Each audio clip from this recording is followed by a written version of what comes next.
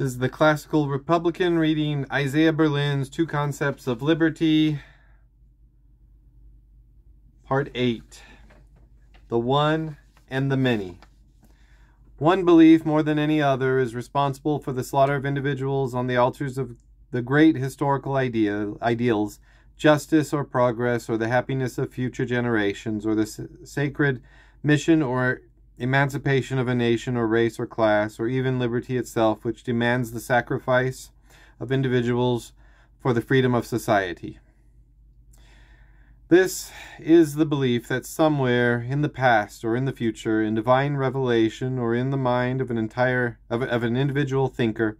in the pronouncements of history or science, or in the simple heart of an uncorrupted good man, there is a final solution. This ancient faith rests on the conviction that all the positive values in which men have believed must in the end be compatible and perhaps even entail one another. Nature binds truth, happiness, and virtue together as by an indissoluble chain, said one of the best men who ever lived, and spoke in similar terms of liberty, equality, and justice. But is this true?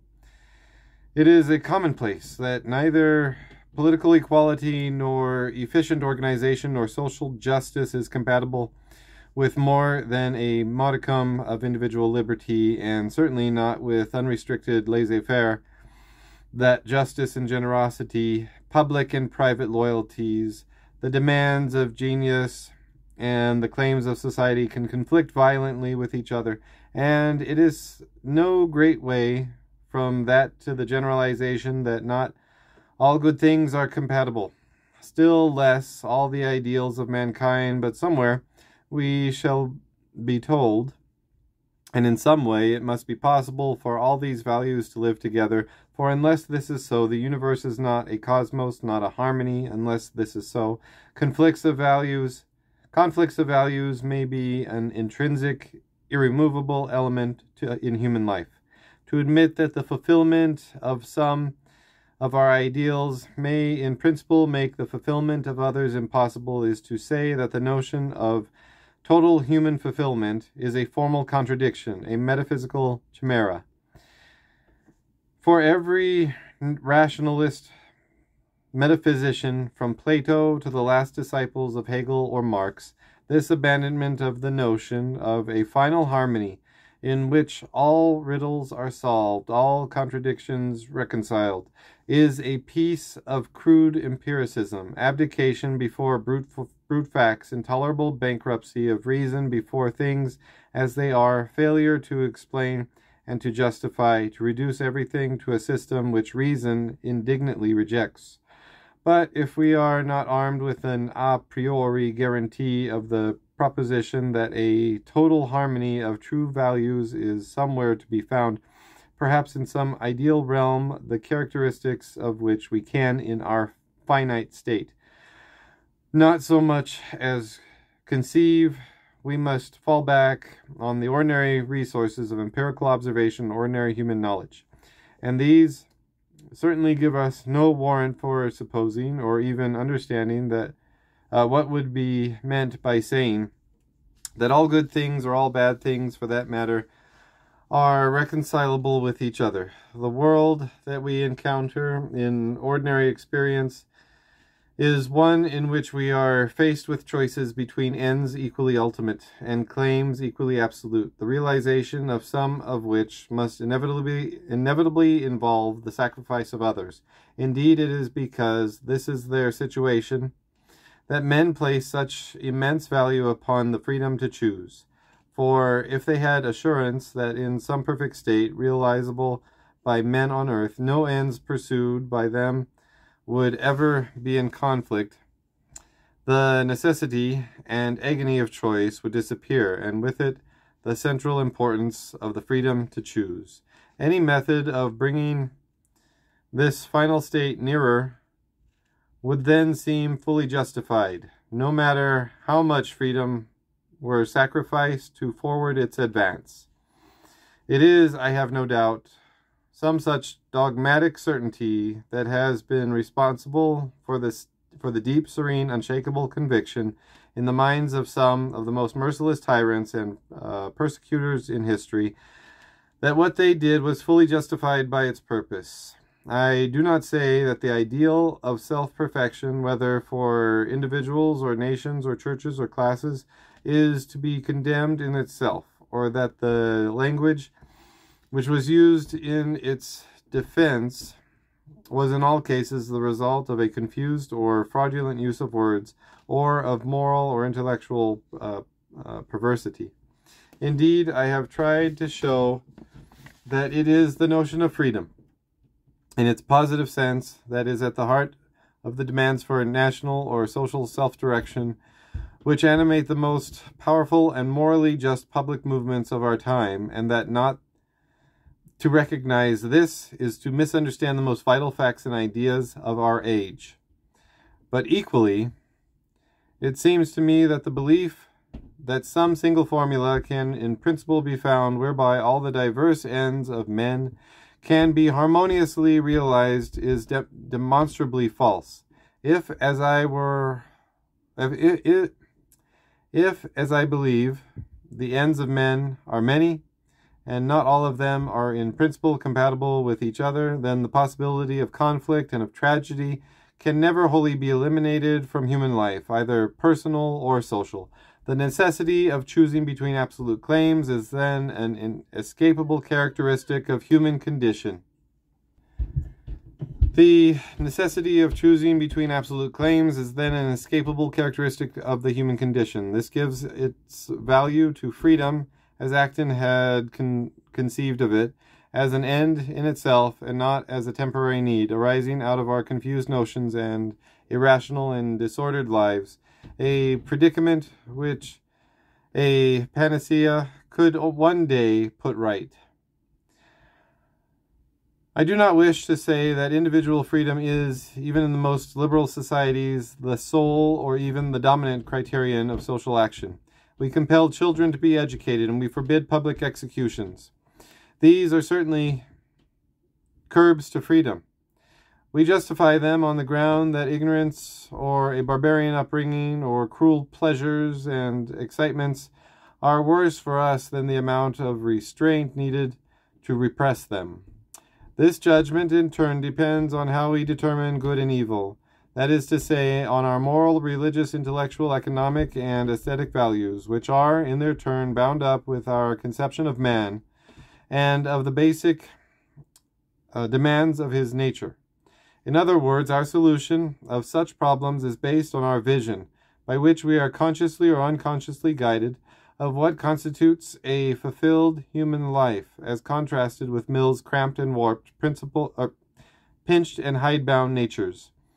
To protest against the laws governing censorship or personal morals as intolerable infringements on personal liberty presupposes a belief that the activities which such laws forbid are fundamental needs of men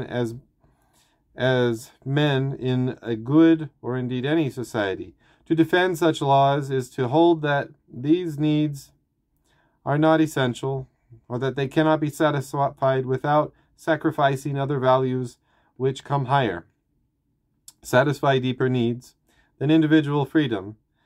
determined by some standard that is not merely subjective, a standard for which some objective status, empirical or a priori, is claimed. The extent of a man's or a people's liberty to choose to live as they desire must be weighed against the claims of many other values, of which equality or justice or happiness or security or public order are perhaps the most obvious examples. For this reason it cannot be unlimited. We are rightly reminded by R.H. Tawney that the liberty of the strong, whether their strength is physical or economic, must be restrained. This maxim claims respect not as a consequence of some a priori rule, whereby the respect for the liberty of one man logically entails respect for the liberty of others like him, but simply because respect for the principles of justice, or shame at gross inequality or treatment, or inequality of treatment, is as basic in men as the desire for liberty. That we cannot have everything is a necessary not a contingent truth. Burke's plea for the constant need to compensate, to reconcile, to balance, Mill's plea for novel experiments in living with their permanent possibility of error,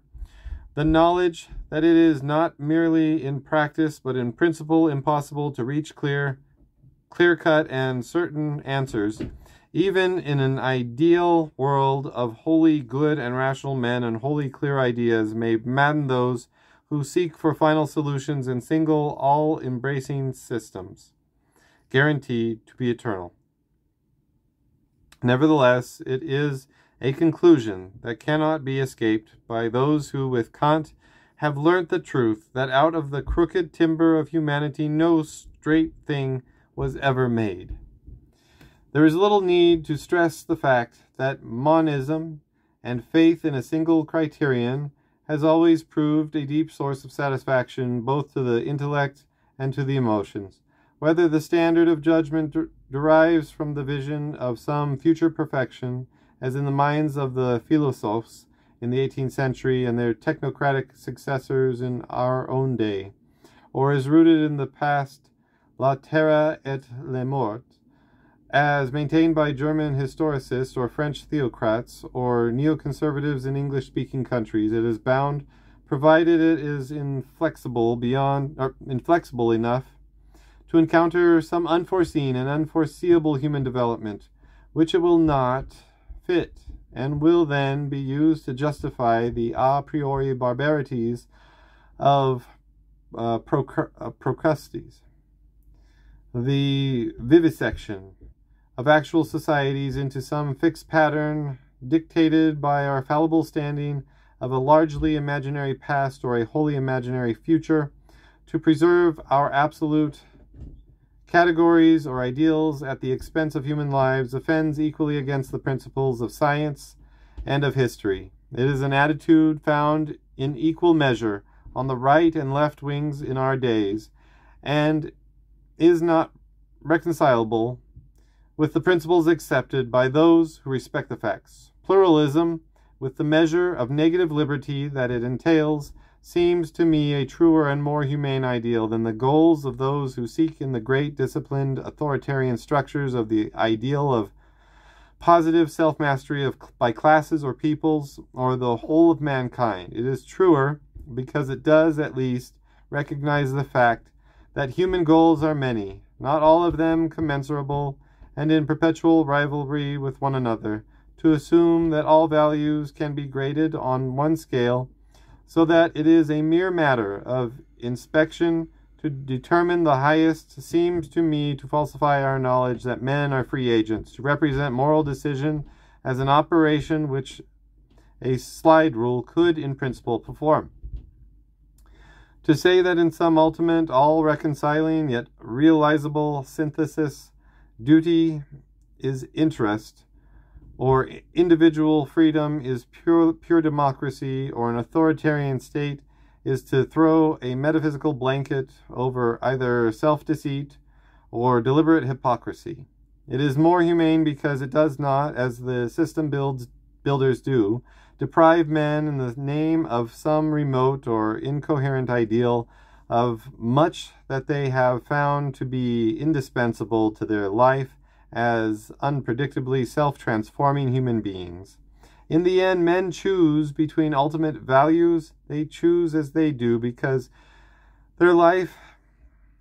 and thought are determined by fundamental moral categories and concepts that are, at any rate, over large stretches of time and space, a part of their being and thought and sense of their own identity, part of what makes them human. It may be that the ideal of freedom to choose ends without claiming eternal validity for them, and the pluralism of values connected with this is only the late fruit of our declining capitalist civilization, an ideal which remote ages and primitive societies have not recognized, and one which posterity will regard with curiosity, even sympathy, but little comprehension.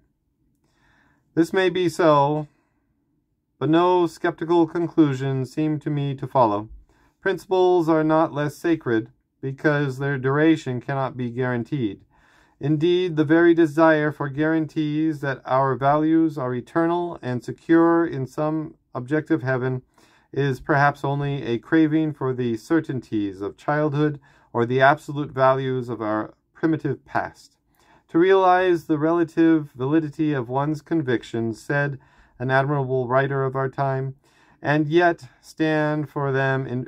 unflinchingly, is what distinguishes a civilized man from a barbarian. To demand more than this is perhaps a deep and incurable metaphysical need, but to allow it to determine one's practice is a symptom of an equally deep and more dangerous moral and political immaturity.